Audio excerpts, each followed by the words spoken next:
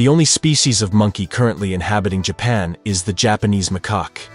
They are an old-world monkey species that is also commonly known as the snow monkey, due to its adaptation to cold environments.